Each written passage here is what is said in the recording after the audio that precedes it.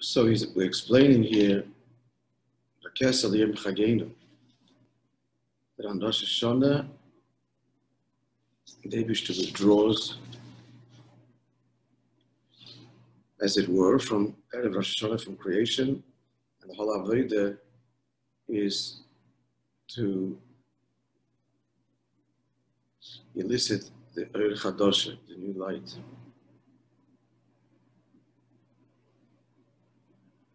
So the Maimon is explaining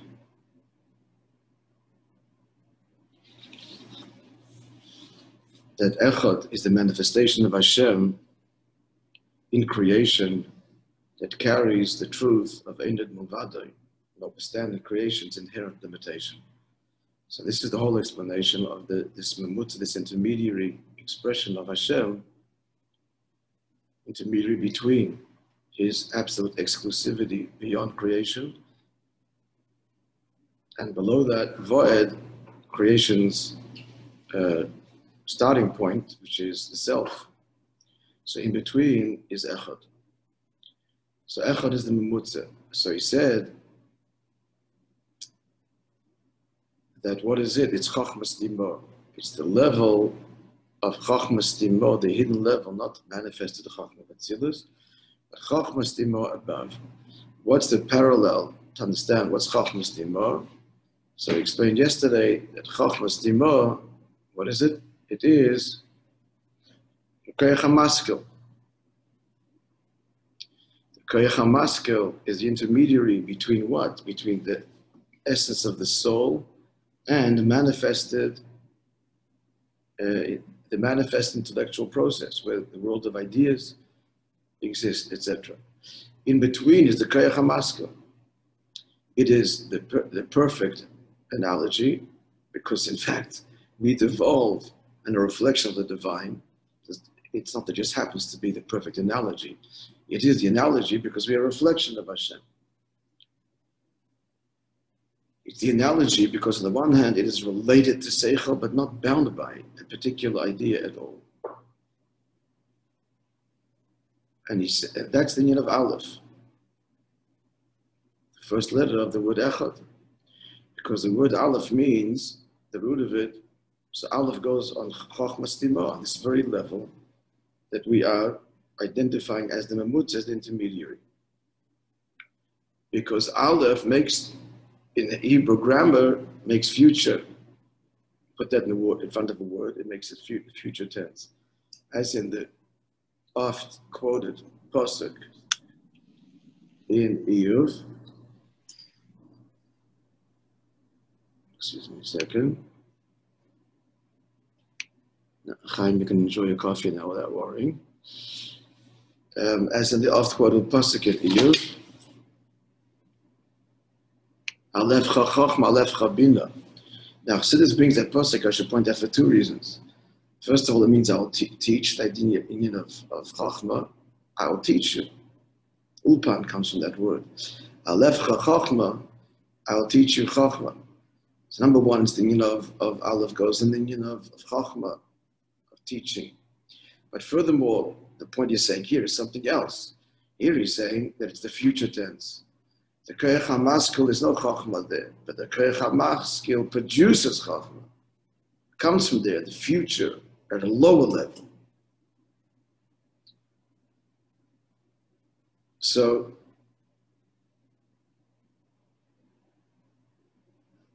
all to say, again, that the union of Chachmas Dimor, that is the level, the Aleph that Hashem withdraws to its source, Erev Rosh Hashanah, and it's this we have to be mamshich. We got some more detail, and he says that Chachma Gluya, manifested Chachma, from Chachmas Dimor, with the parallel again is the Koyach HaMaskil. The Koyach HaMaskil again is looking at the nefesh and seeing an intellectual being. That's what you see. Of what kind, of what type, absolutely none is indicated. A purely intellectual being. So now he says that Chachma Gluya from Chachmas Dimor, which I just added in parenthesis, the parallels, the Koyach HaMaskil, he says it comes only of our order to our order. That is the Cyrus This is relevant later in the Maimon, the next page. That is the physical body. The physical body is a reflection of the nefesh. The nefesh is a reflection of Alikus. So there's these parallels on these three levels. So the sidus on the head represent, manifested, produced seichel. Well, different hairs have different ideas and different.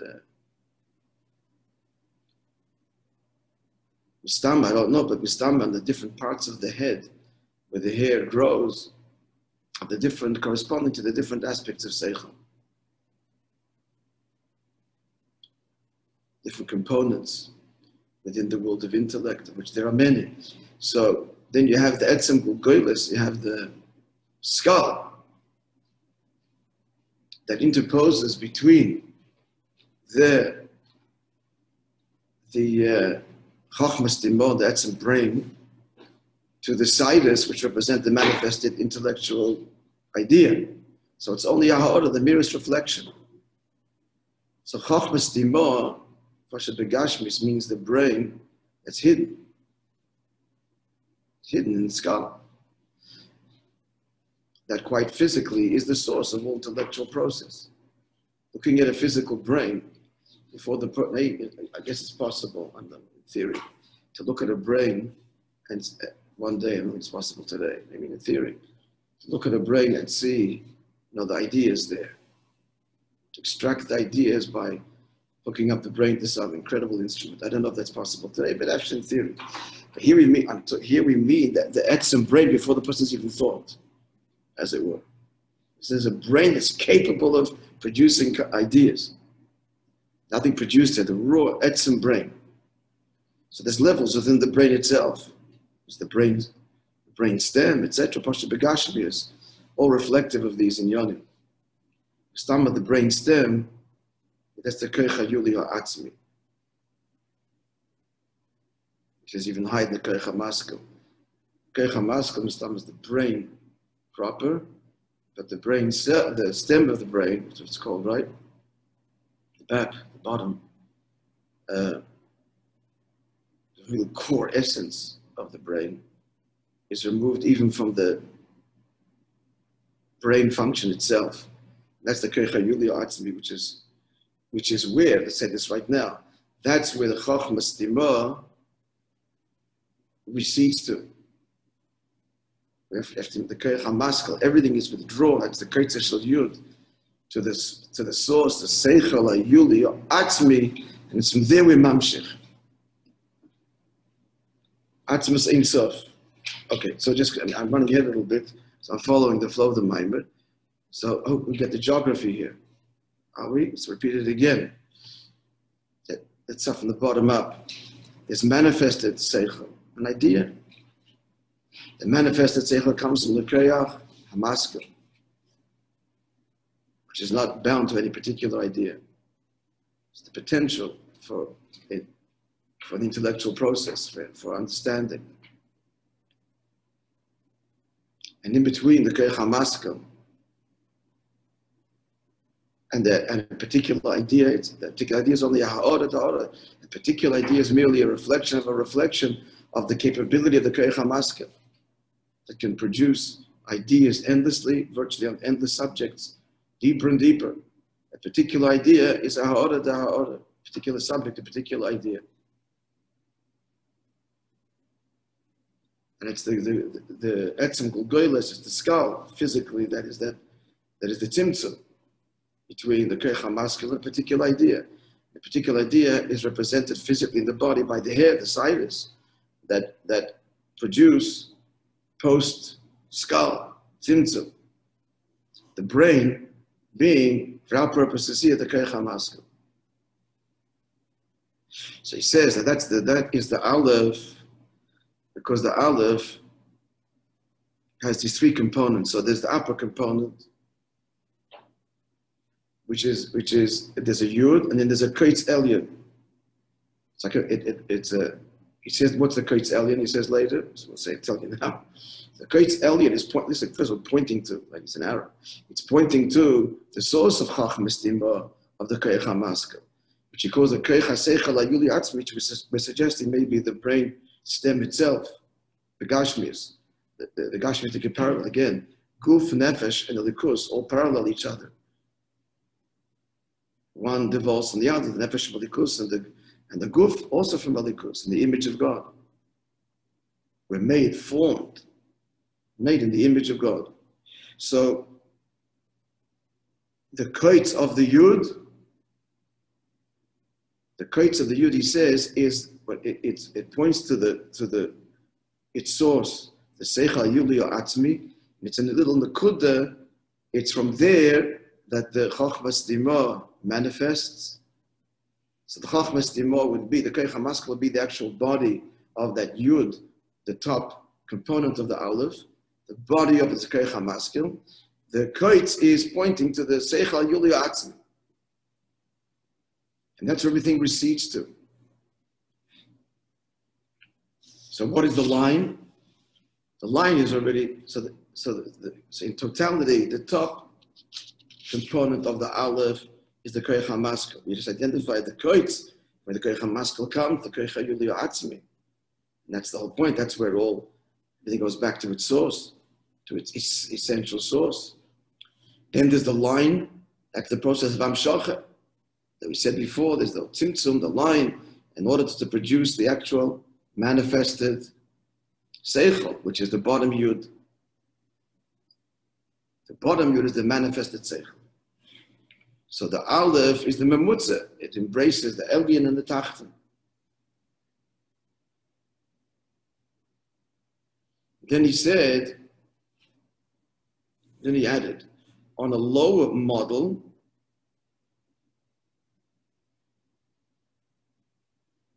the Aleph says the following.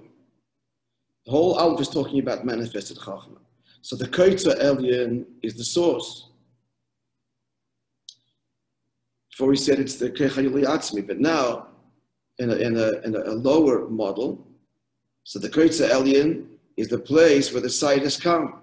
And the Side itself is the manifested Seichel. Is the Amshach of the Side. The Koitza Tachten is the Chochma Gluya, with all of the spheres that come with it, the whole kit and caboodle of a whole package of manifestations that then follow. So the starting point in the lower model is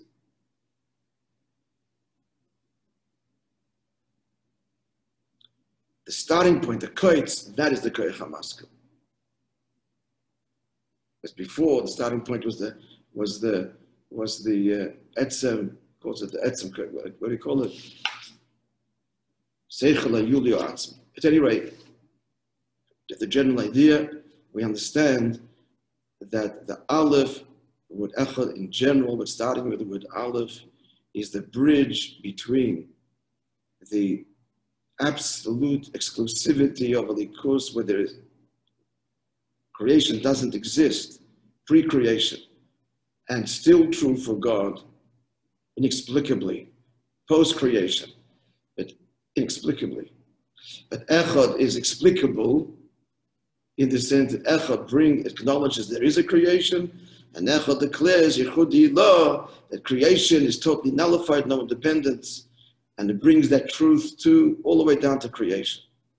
So that even the world of void, which is biyah, which its starting point is at best self, and then the acknowledgement that there's an Eibishter, a bria, in the world of bria, clearly there's no delusion that God, there's a creator. There's no delusion that there's a creator. Bria feels that consciously. But there is a creator, starts with self. I see there's a creator. Yechudi law, the starting point is creator, Eibishter, therefore creation. Biyah is creation, and I acknowledge creator. So the big chiddush is that even biyah, even as locked down here in the world of the inescapable, I think, therefore I am.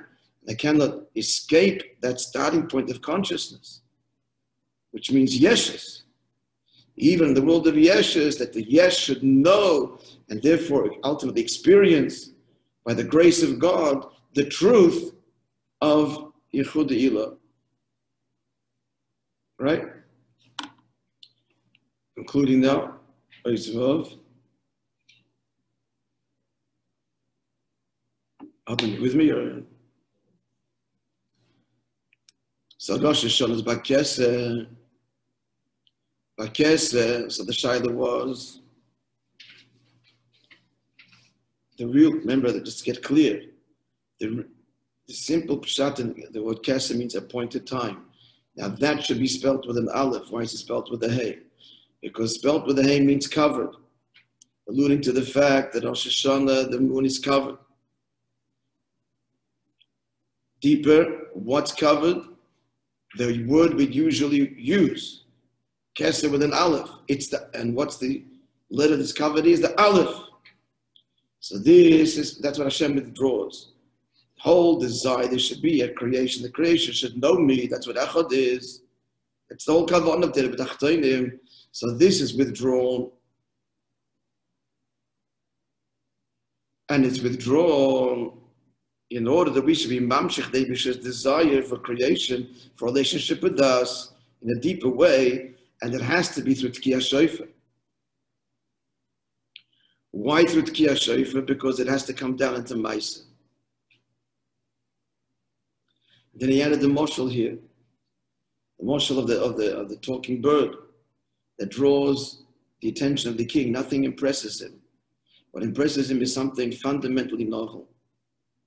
Not riches and wealth, and not anything a person could say, because he's totally beyond that. So because it's something novel, so this reaches and stirs the essence of the king. So the Eibishter sees, in other words, to put this in other words. Okay, he says like, before I say the words of the Maimir, in translation, in order to reach high in Ishtalshalis and to be pale from there, the whole rebuilding of Ishtalshalis can't be through Chochmah, through Midas, because that's part of Ishtalshalis. Not even Psukim Malchias, not even the Psukim. It's got to be through Maisa. Now, the question that needs to be understood, this for me, is we would expect and it says Takich that in order to be Mamshech David's desire, so what's the avodah that's required? The parallel avodah. That we should express our tainig and our desire and express our etzem nefesh, the koich haseichel, yuli atzmi, total devotion to the very core of our being. That coming from us, that's going to elicit that the same divine response. Midah keneged midah. What do you need the shofar for? The chodeh comes out just simply because it's got to come down all the way down in Ma'aseh b'Poel. But then why do we need this moshel the tzipor medaberes? I'm not clear, frankly. Why do we need the moshel? What is it adding, the chiddush of the tzipor? What's that got to do with this? The point is with the mamshich from the pnimiyus hatainug. So what's going to mamshich that? Your pnimiyus hatainug, your parallel. And that's our spoken chsid. The shofar is melosha shipra maseichem. Tainug, as Rebbe explains it, I think we had it here. Perhaps he wants to say, yeah. Sorry, about Tzipor Medaberes. He's trying to say what Maisa is. Maisa is like a Tzipor Medaberes. He says, in order to be ma'oder the melech, he says, not chachma and not that. It's all ishtalshalos. Good. Because etzem hanefesh within yourself. He says it in the Mimer, because the king has more money and has more everything. You're going to try to not hearing me. So what is being ordered? That you have to go beyond your seder shtalshalos. You have to go, and the whole Mimer is explaining. The whole Mimer is explaining. Where is this going back to? It's going to the seichel yuli atzmi. That's the parallel within the person. So from there has to be the devotion. The person devotes himself from the deepest tainug, from the etzem nefesh. But the etzem nefesh that's the parallel l'mayla. In fact, the Chassidus is How is a year? This is his answer. How can we be ma'ored the Eibishter's rots in the mlucha? What are we? We're nivra. Answer the neshamas and mushash and atzmos. And therefore, when you megalad etzem and the shama, which is what the Maimon is speaking about here, that's what zichronis is. The whole of zichronis is zeicher abris. And what's a bris? A bris is two things that are one. Yidden and Eibishter are one, and therefore you're able to ma'ored. That's the whole keich lemlucha. Now, if you're going to tell me you have to have this shofar because the kavan is to bring it down the mata. We said yesterday the heaven, so you have to bring it all the way down the mata because the kavan did it tachtonim. So you have to take a physical instrument. It isn't enough just mitzad the avodim mitzad the nefesh the yid himself. It's not enough. His abba, his cry, Father, on the deepest level, the kol prima, the inner cry, the lo yishtamba. That comes from etzem nefesh. It has to be a ma'aser b'poel. I understand, but to say that the ma'aser, that the chiddush in the ma'aser b'poel, that's ma'ored the melech. No, what's ma'ored the melech is the bittul of the am. He translates it in an avodah later on in an avodah. The people are going to come to the king, and they're going to do some tricks. That's going to make it the melech. What makes it the melech is what's made the rotzen is the bittul. We're devoted to you. We see ourselves in you, and that the trick is in entertainment. Thank you. Move on. But you should be their melech, and you can be devoted to them. Comes from their total devotion to him. Not a trick of a tzipet medaberes. He says that in avodah it's bittul and diskafia. He translates it in avodah, but in Maiseh he says the Maiseh is not. He translates it later on. He says in an avodah it's bittul and diskafia. But I'm asking that the avodah Rosh Hashanah is tainum. It is not diskafia in Kabbalah, which is the Maiseh. That's the result of it in the end, which is also l'chera to the end of tainum. He chooses to have a tainuk. But the whole avodah of Rosh Hashanah is the made of the tainuk l'mayla, which comes from the tainuk of the Yid. It's the whole beer, which is understood again. Tricks don't do it. Tzibut metaberes. Again, I'm asking that if the point is blow the shofar to bring it down at Ma'aseh Pearl, I understand. It's going to be a physical act. That the Achtorah is going to be manifested physically. I'm not discounting what you're saying either, but I haven't explained this fully. There is the avodah of Kabbalah sale. As I mentioned the other day, the Rabbi said, "My Gimel Shofar does not know a tainuk. It is ma'ored charada, and the whole shape of it is Kabbalah sale. It's a simple cry, whatever. So he answers that it's the etzem of tainuk, which is higher than manifested tainuk, and therefore, again, but that's avodah nafshis. It's kind of connected to the Eibishter's tainuk. It's not necessarily his tainuk with our tainuk. It's connecting. He said, "Who's he?" The Eibishter. He made this system that ultimately what he wants, his ultimate tainuk is in David of tainuk. So if we do something there, that's his ultimate tainuk, more so than our tainuk, because we haven't fulfilled the kavanah when we just do it on a level of tainuk, which is connected on a level. Correct. Yeah, that's what, so again, so that's I'm saying that will explain, and it's enough to explain why you need a physical shofar. But the tzibum, the beres component, the only that I can think of. Instead, I'm asking not the Maiseh component. Understand? You have to have Kabbalah soil and Maiseh. But that is the tzibum. That's the mashal. That's the nimshal for the tzibum and the beres.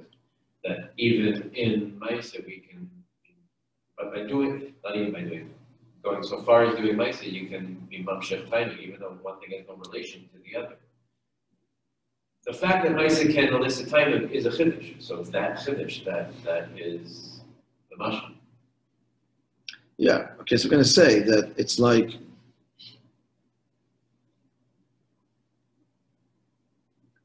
the key is seeing that not only you're devoting yourselves to me and so on, but the smallest details of your life When is the chiddush of Adab? We don't expect the bird to speak.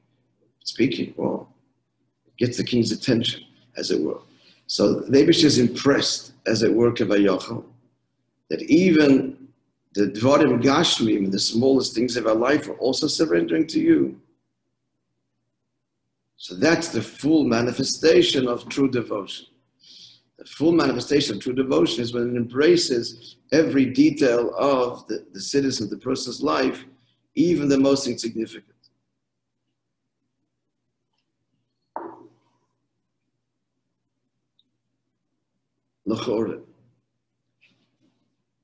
Okay, so including the Maimer.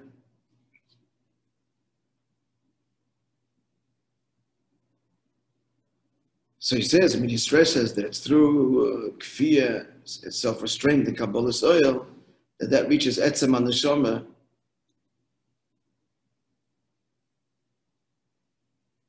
So that's mamshich the oil chodosh.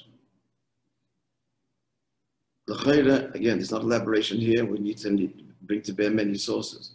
But l'chayra, it's saying that reaches etzem haneshama even deeper than the avodah of complete tainug kishel atzma.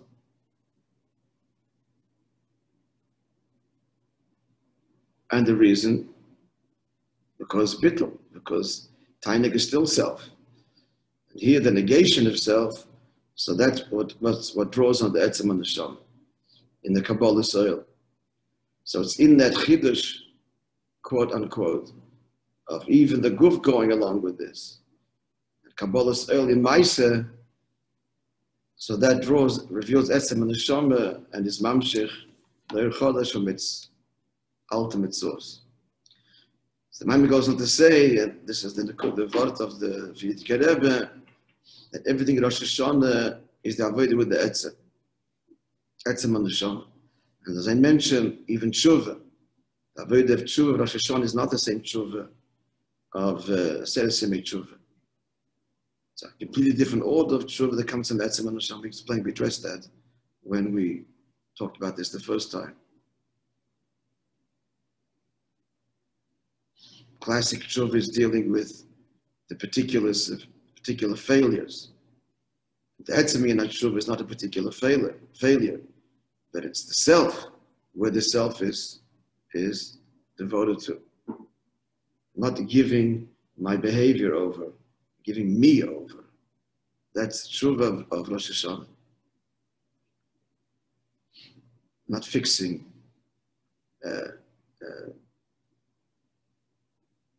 performance, perfecting failed performance, but rather a new devotion period of the self.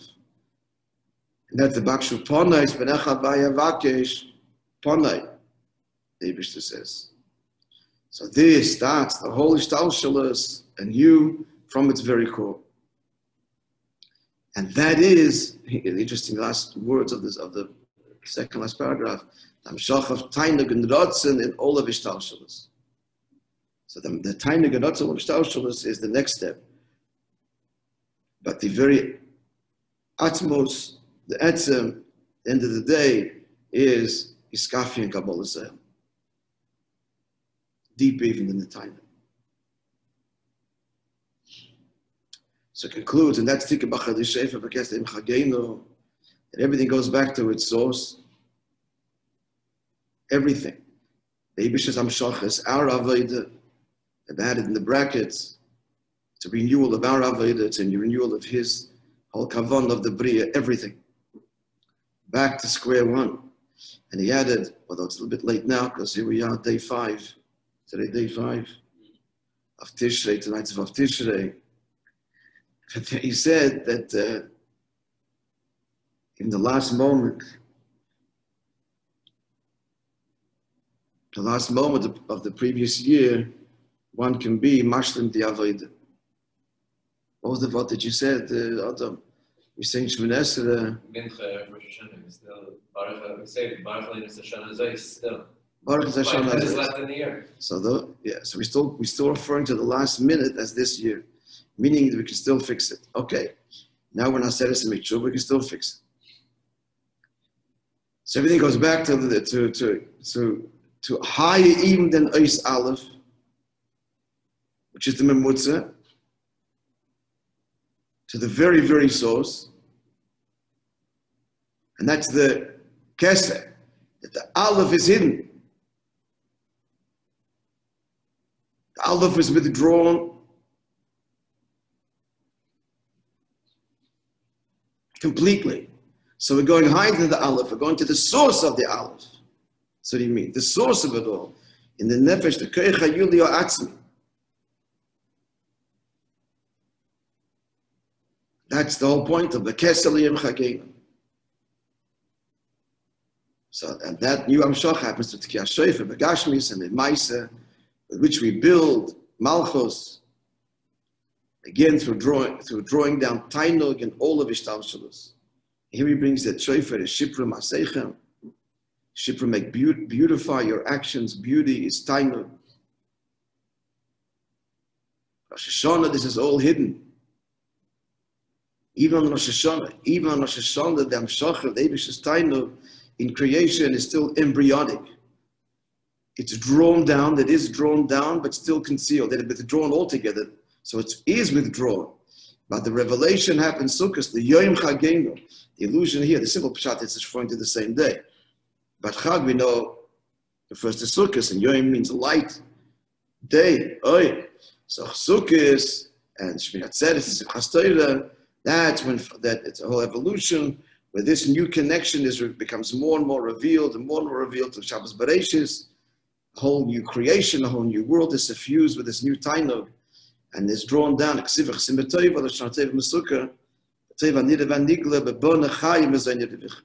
the Maimer ends. Okay, so Be'ez Hashem, tomorrow we will start the Maimer, which is a complete hemshech from the get-go. You see, the Maimer continues the inyan of Eis Aleph, the inyan of Keser. It's the Maimer of